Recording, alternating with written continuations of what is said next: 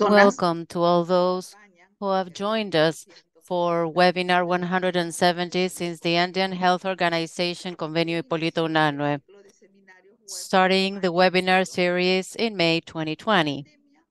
The COVID-19 pandemic also teaches us that the capacities built and strengthened in these 3 years must not be rolled back, and health must remain at the center of the policies.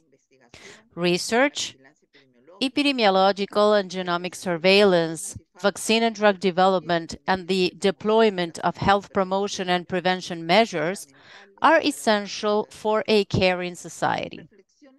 Reflections on these and other priorities relevant to health and well-being can be found in the monthly NotiSalud Andinas newsletter, available on the Andean Health Organization's website. We invite you all to leave your name, organization, and country in the comment box of the Facebook chat or the YouTube Live.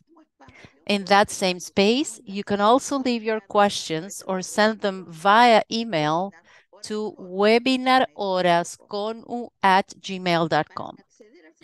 To access the certificate of attendance, you will find in the Facebook or YouTube live chats a fixed link.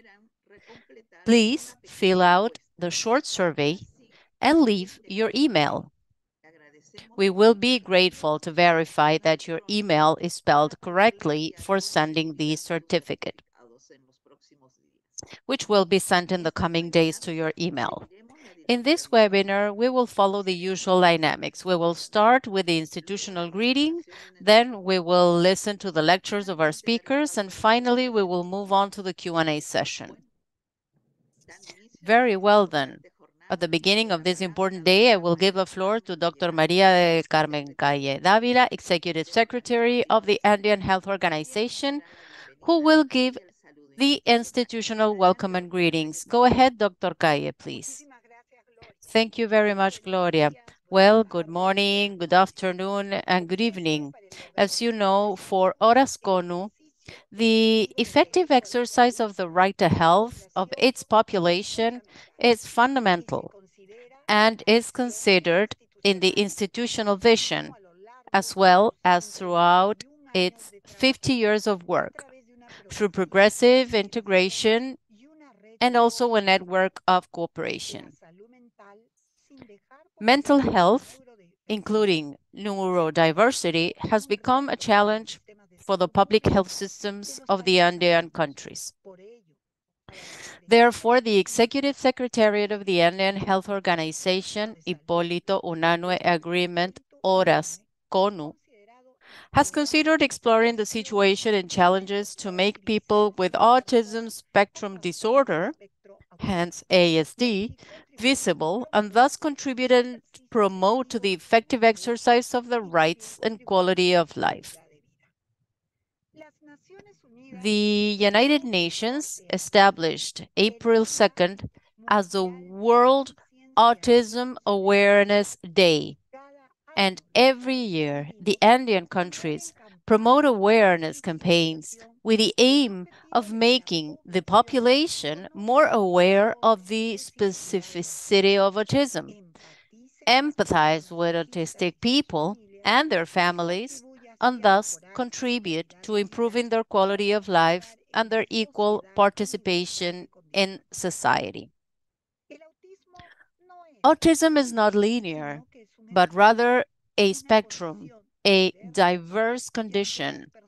And although autistic people share the same diagnosis, each one of them is different from the others and have their own abilities, needs, and also interests. For this reason, individualized and specialized support is required, should be adjusted to each stage of life to promote their social participation and their equal conditions. In recent years, considerable progress has been made in the awareness and acceptance of autism. And this is because more and more health professionals, educators, researchers, and academicians have moved away from the idea of curing to focusing on accepting, supporting, including, and advocating. This is a great challenge for all the people with autism, for their allies, for the neurodiverse community, and also the world at large, as it allows them to reclaim their dignity and self esteem and to fully integrate as valued members of their families and of the societies. However, people with autism continue facing discrimination as well as other challenges. Like all groups, they possess a wide range of talents and challenges that are often not recognized by the society in which they live, both because levels of awareness and acceptance, access to health and education vary from country to country, as well as because, for various reasons, such as the pandemic, wars, natural disasters, among others, they are exposed to changes in their daily routines and lives. The Andean Health Organization, the Horas CONU, does not want to end the month in which the Autism Awareness Day is commemorated without developing this webinar, with the aim of raising awareness on the subject, generating possible responses that will contribute to promote and strengthen the effective exercise of the rights of people with autism spectrum disorder or ASD. In order to learn about the current situation, experiences, and actions that are being developed, we have invited three experts today who are experts on the subject matter, who will share with us their very valuable experiences, who we thank for their excellent and important presentations. I don't want to fail to mention that this is the webinar number 170. From the very moment the Andean Health Organization started in May 2020, I only have grateful words for my team and the experts who always join us in these presentations, who are making this possible week in, week out, to share knowledge, to attain greater health and well-being in our 168 million inhabitants. Bolivia, Chile, Colombia, Ecuador, Peru, and Venezuela. Well, thank you very much, and you are all welcome to this important event. Thank you very much, Dr. Calle, for your words. Now, after the greeting of our Assistant Secretary, introduce myself. I am Gloria Lagos Eizaguirre. I am the Manager of Strategic Lines and International Cooperation at the Andean Health Organization.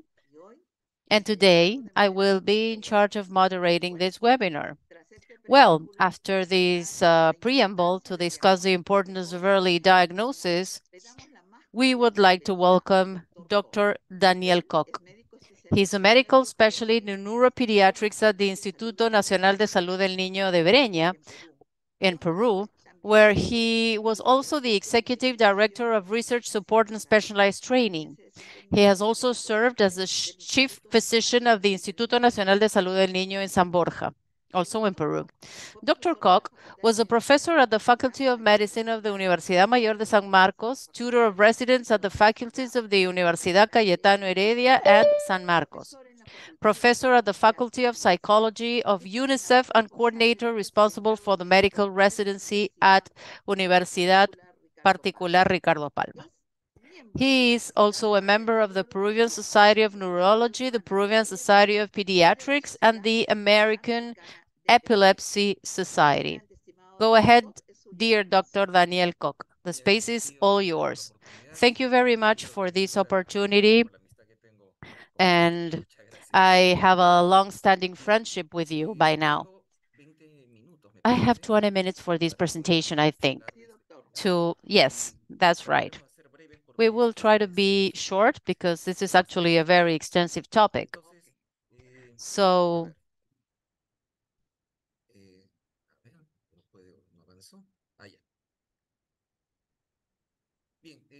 okay, the autistic spectrum disorder is very frequent and interesting, more frequent than you would think. There are some examples of some very specific characters, Beethoven, Mozart, Newton, Einstein, Bill Gates, and the Olympic swimmer who has won so many medals, who is said to be autistic. And also, this is something that's been discussed in the movies. Rain Man, Dustin Hoffman won the Oscar for this performance. And we have Leonardo DiCaprio and Johnny Depp here in What's Eating Gilbert Grape. And this is something that is being broadcast in Netflix because Ben Affleck is supposed to play an autistic person. From the 80s, there's been an increase in the incidence of this issue, and not only in the US, also in other countries. In the 90s, they said there were 10 in 10,000 against 4 in 10,000 in previous decades. And in the last report of 2021, out of 59 8-year-olds are within the ASD. This is also a public health issue. The causes, well, it's very likely due to better registration and changes in the definitions. In the first definitions by Kanner, in the 40s to date, the definition has become more relaxed, I think. There are also genetic factors. In 1980, 0.07% of ASD in the US, and the educational special services in the past 5 years have increased by 91%. And this is also something that had a very important impact in our society because there's nowhere to send them for therapy. It's full of patients. There's a long waiting list. And regarding epigenetics, as a predisposing factor of autism, nutrigenomics seems to have a very important aspect to play here because there are very important processes to consider. And we also know about the relationship with high fructose corn syrup, one of the agents that seem to be related to autism, and it's very deeply studied in the US. As I was telling you, Kanner in 1943 discovered the first cases, but these are the most notorious cases, the tip of the iceberg, the most severe cases described by Kanner. And Asperger simultaneously described the most subtle cases. And I think that Asperger was even before Kanner.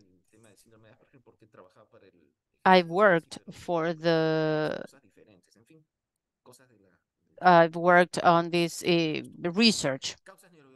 What are the neurobiological causes? Well, for many time, the poor mother was supposed to be the indirect responsible for these type of problems.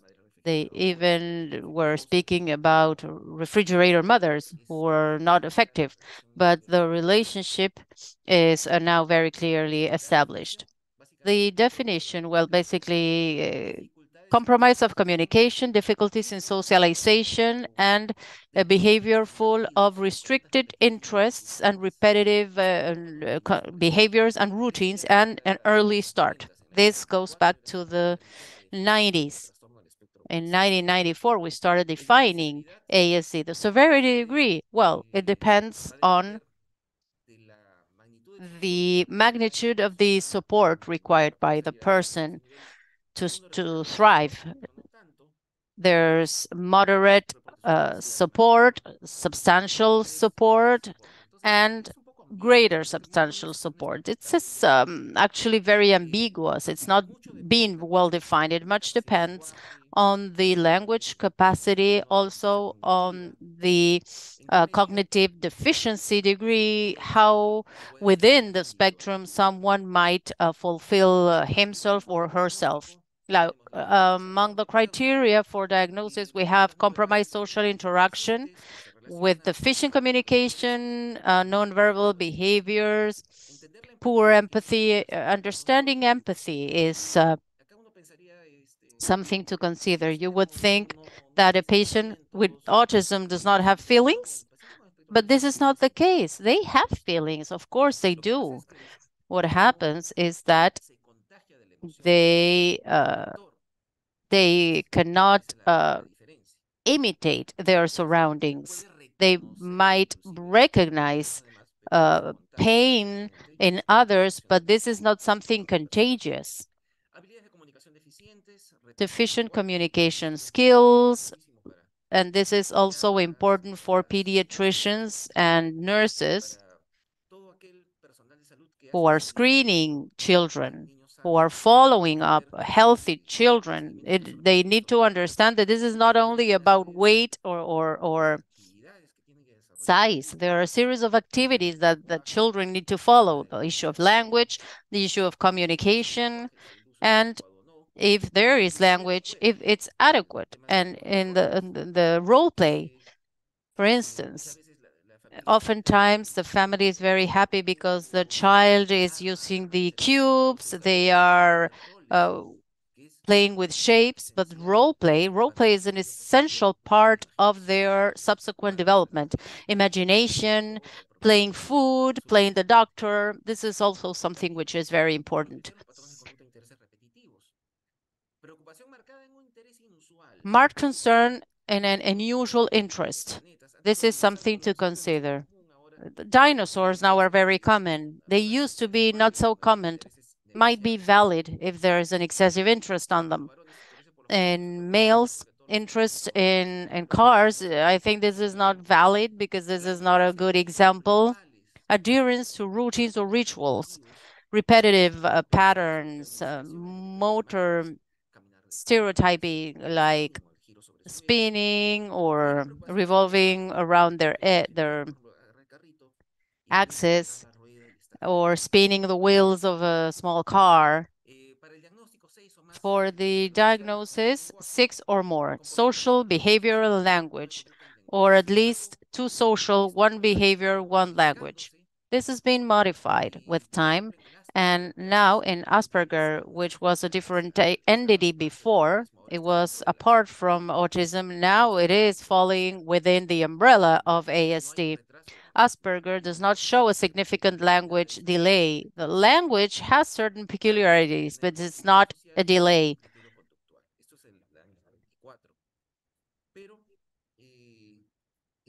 However, the non-specified criteria are also included here. There's compromise in the 3 areas, but without completing for autism or Asperger. The spectrum has grown a lot because of this, and this is why diagnosis is so ample. Visual contact might not be enough, so I could state that this is part of ASD. And severity. Severity defined basically by intellectual compromise, not necessarily cognitive deficiency. Cognitive deficiency is more common in autism than in the people at large. Language compromise also is something to consider within the severity criteria. An associated medical condition, there are some medical genetic problems related, which is very frequently associated to autism or compromise of an associated neurodevelopment. Asperger patients with more intense hyperactivity, and this is the reason for consultation. And early diagnosis. Why is it important to carry out early diagnosis? Because the sooner the better. The neurodevelopment process, the synaptogenesis, the myelinization, neurogenesis is also part of this. They are more intense in the first 5 years of life and even more so in the first 3. If we intervene early on, before 2 years of age, we might modify the possibility of having dramatic changes is much higher than when they are 5 already. How to perform a early diagnosis? Irritability, none or no response to stimuli, and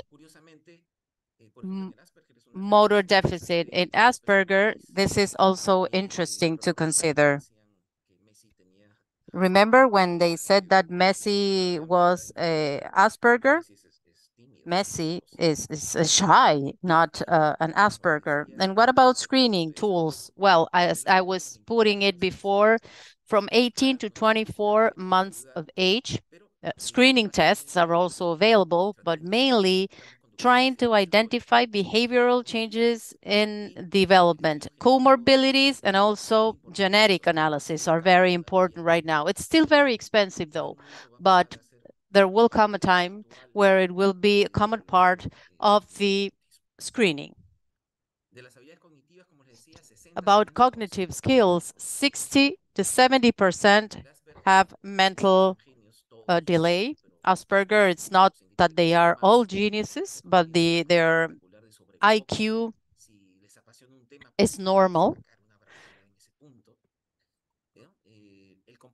The compromise in very specific areas will also be reflected, and we have the savants. I don't remember. Well, if you saw Raymond, this is a study, this is a film that is based on a real case, where this character was a savant. He could do very difficult things, but he was not capable of doing very simple things, like buttoning his shirt.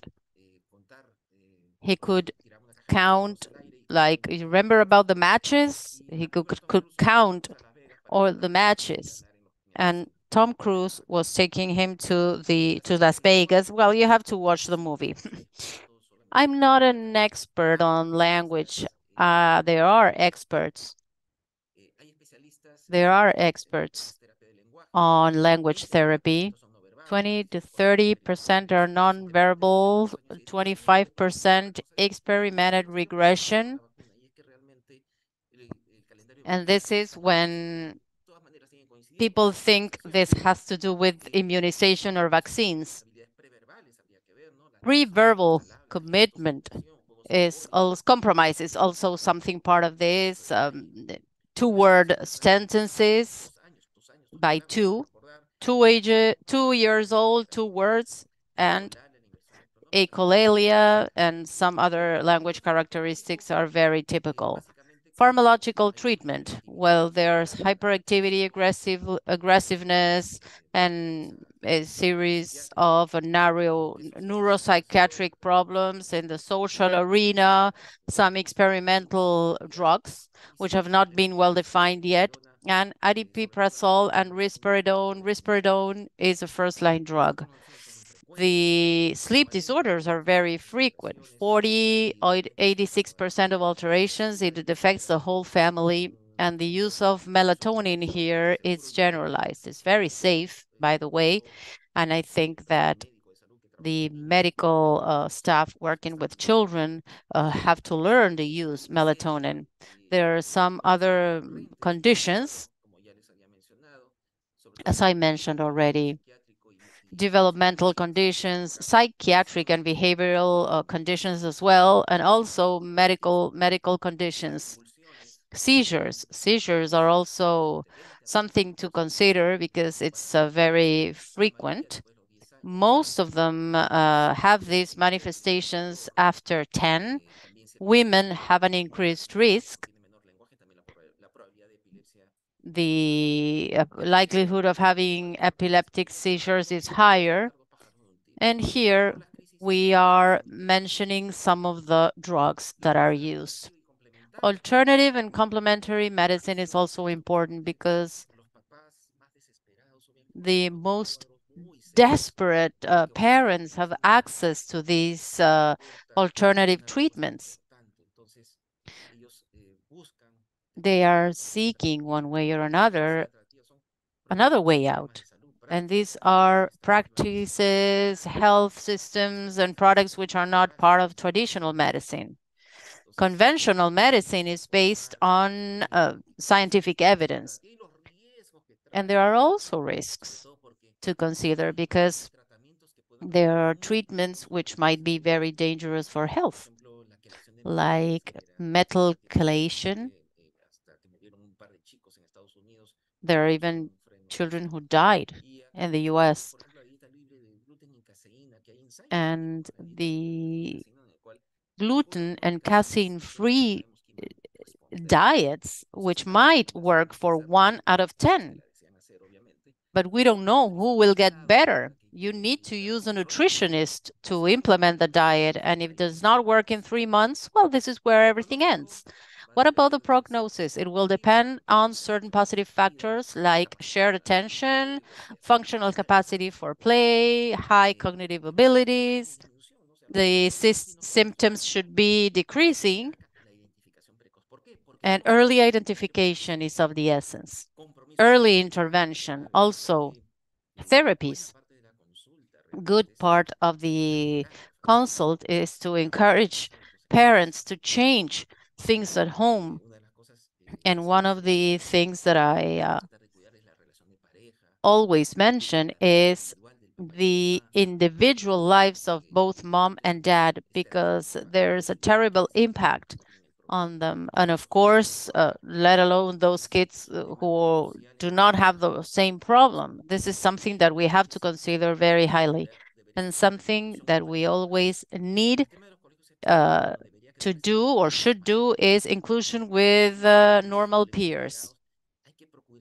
We tried to include them so that they might imitate and copy activities of children without problems.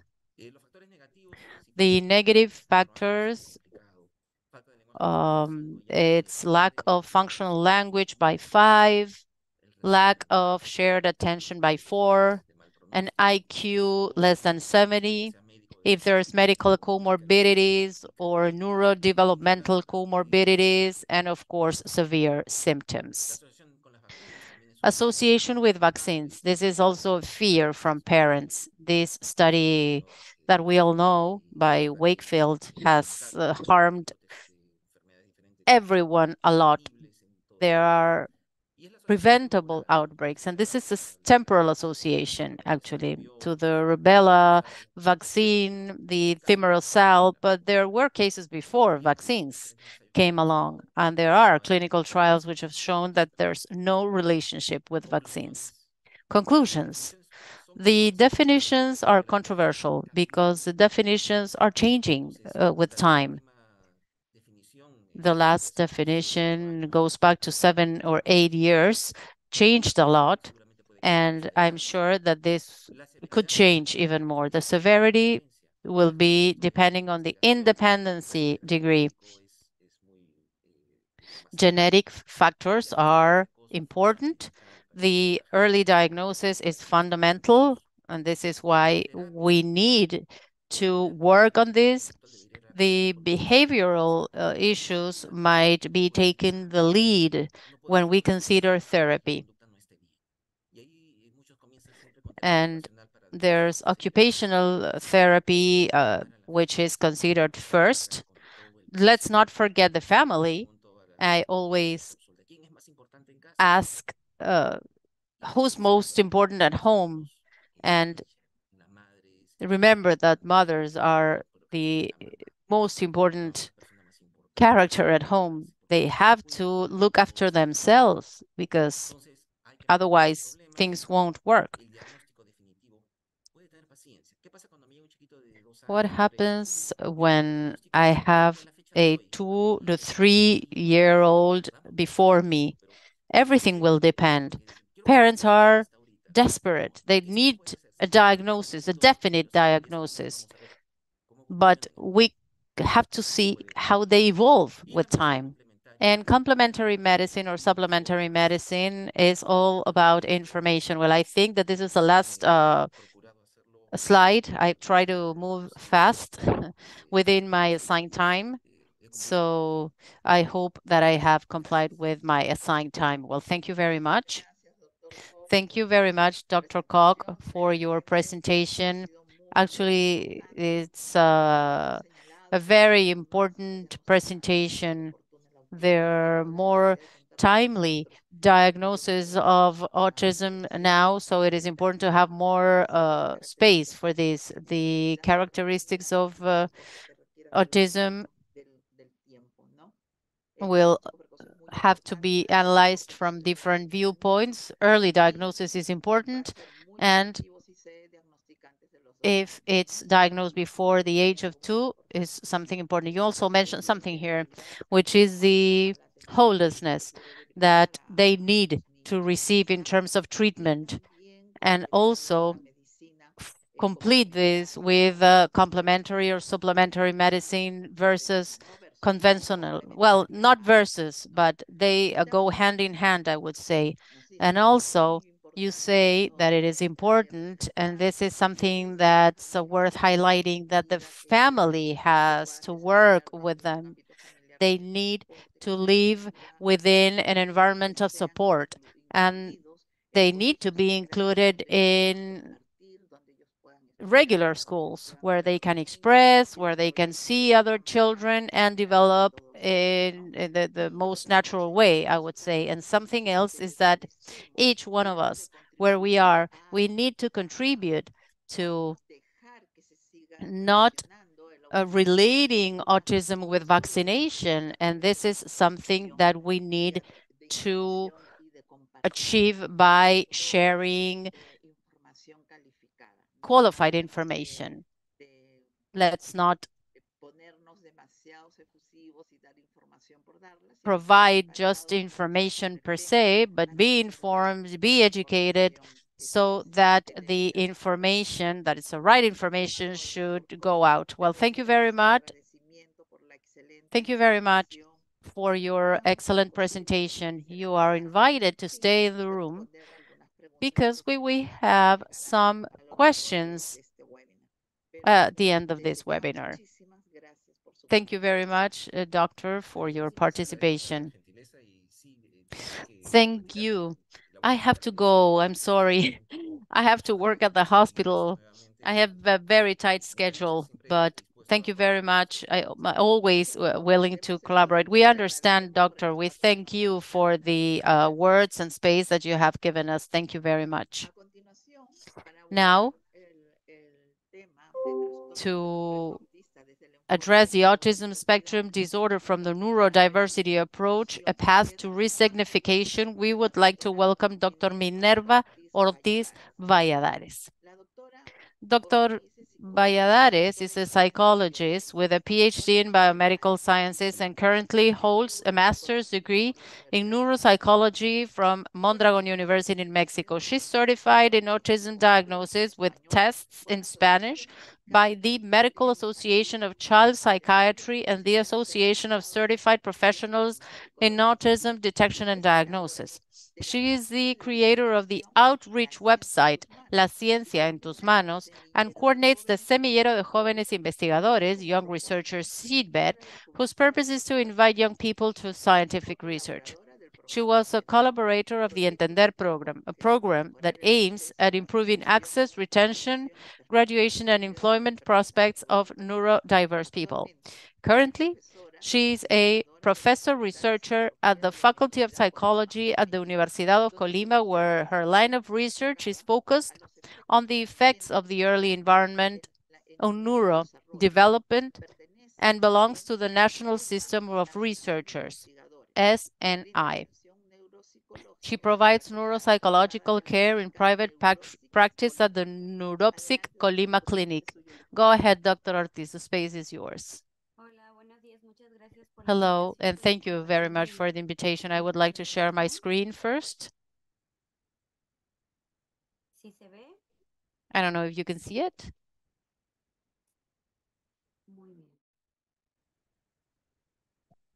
Sí, se ve claro, se ve muy bien. Adelante. Yes, we can see it. We have 20 minutes. It's 11:40. So please. be mindful of time. I will speak about the autistic spectrum disorder, and I would like to give like a brief introduction. Neurodiversity right now is something that's been resumed, and it's been having a big impact because it brings us to new ways of looking after neurodiversity and generating and recognizing that much of what we need to do within this situation has to do as well with the context where boys and girls and children are immersed in. Well, first of all, what is ASD? Well, we know now that it is a group of neurological differences considered um, to result from neurodevelopmental changes. This is no longer a deficiency, it's a difference, and this changing the perspective. Why? What is the theology of autism spectrum? It has different factors, environmental factors. There are gene and environment interactions, and there's genetic factors which have been related to autism, like the fragile X. And there are environmental factors which have to do with parents' age, fetal environment, perinatal events like hypoxia, smoking, alcohol consumption by some of the parents, nutrition, exposure to toxins, and the psychosocial environment. Among the genetic factors, we see that the immune function has or might have something to do. Neuroinflammation has been described as a factor. Neuroinflammation might be generated because of different situations, even the diet that they are taking. And the doctor mentioned a while ago, diet high in fructose is one of the characteristics or one of the diets which has the neuroinflammation is one of the characteristics that has been observed. This interaction that has to do with the environment, genetic factors which could be predisposing, and this interaction can lead to the ASD. This does not mean that because there's one of these situations, this is something that will trigger autism. There are risk factors, but we also have protective factors. There will be other predisposing factors, but this won't happen until there's a triggering factor. We have to consider neurodevelopment issues, and we have to include all these variables which are part of the that are part of the different pathologies to try to find the more adaptive ways, more feasible ways to avoid damage.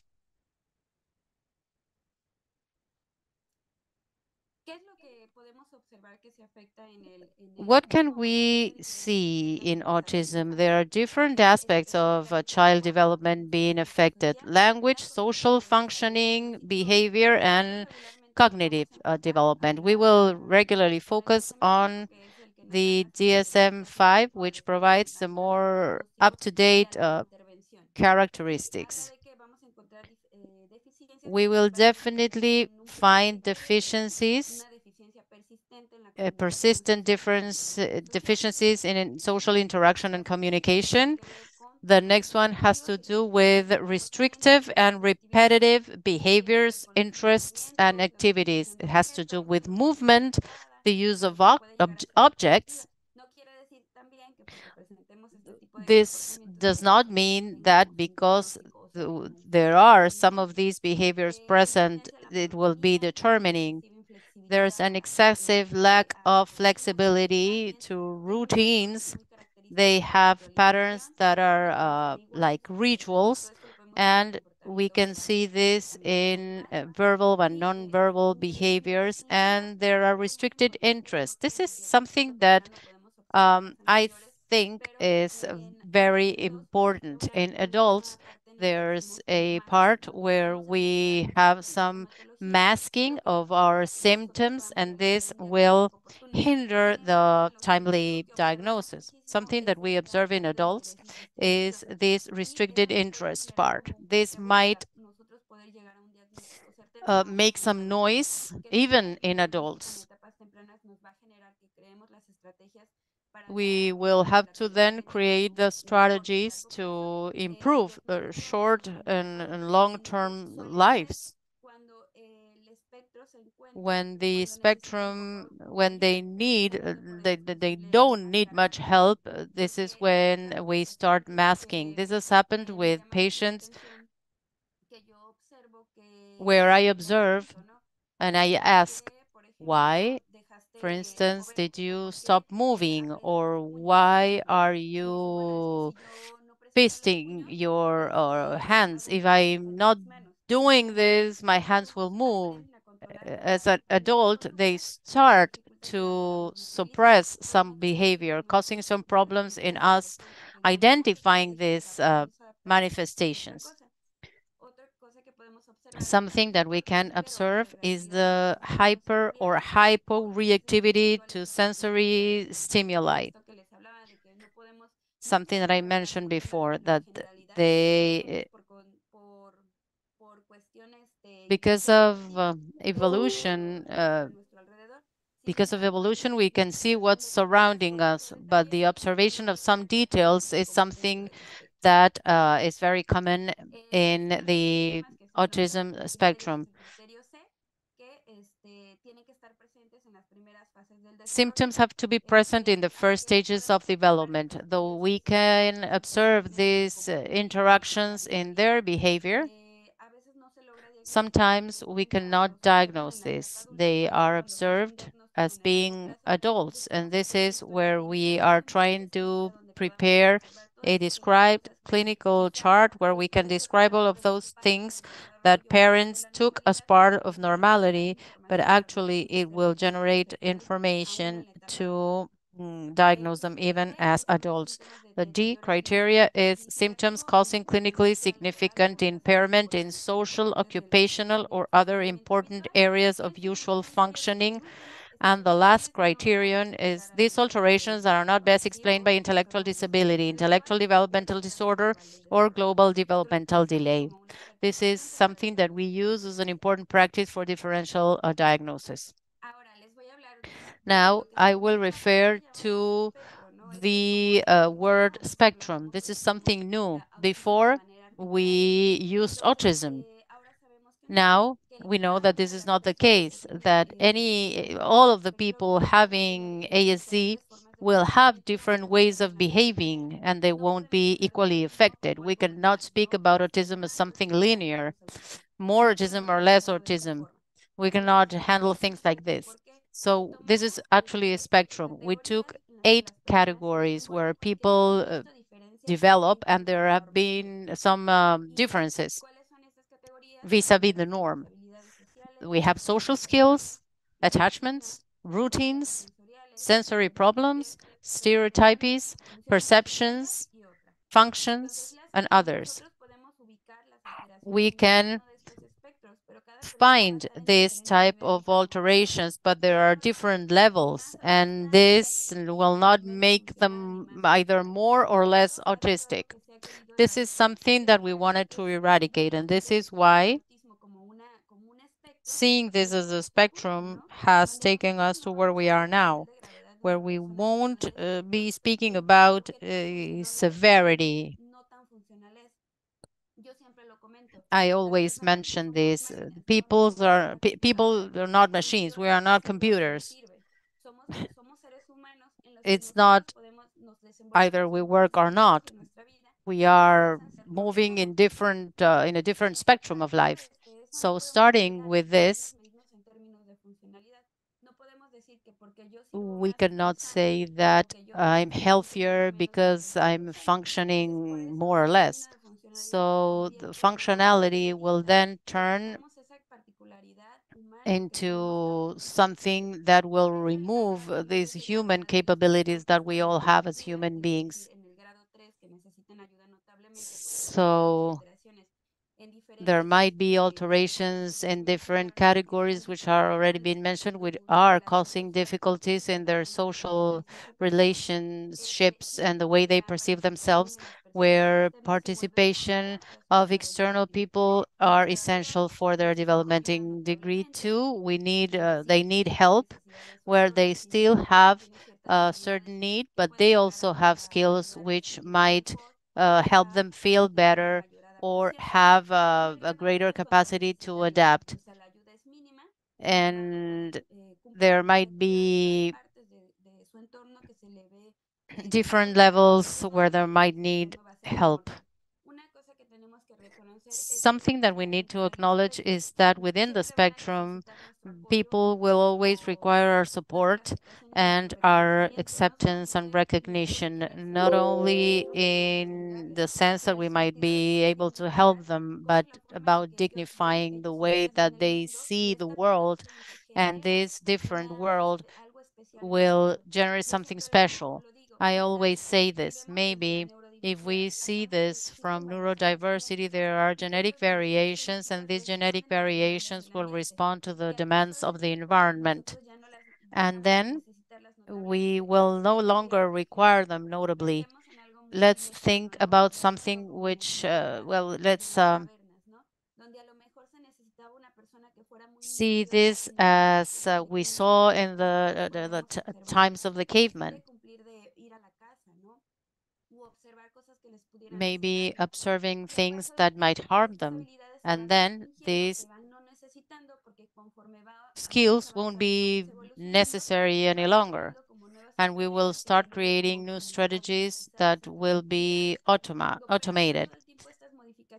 These modifications will be kept and we will observe them within the spectrum.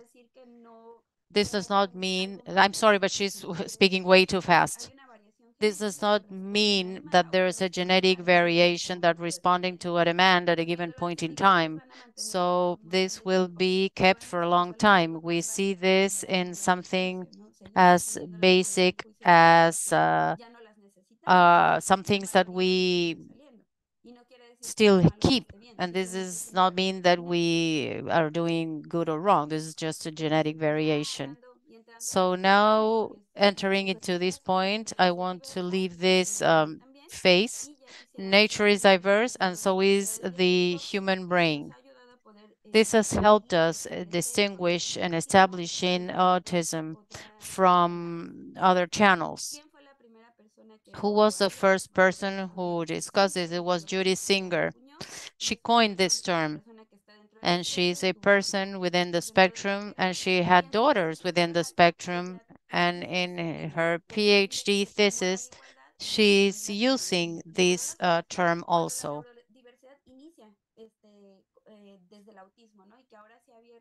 She coined the term neurodiversity to promote equality and inclusion of neurological minorities. And there are others which belong to the neurodiversities. And one of the largest promoters is Nick Walker, who says that the diversity of human brains and minds is infinite. There's an infinite variation in neurocognitive functioning within our species. And recognizing this will remove this normality idea that we all have specific characteristics, and this will help us be here. So what's neurodiversity? The neurological, sensory, communication, and social characteristics which have natural differences in the human development.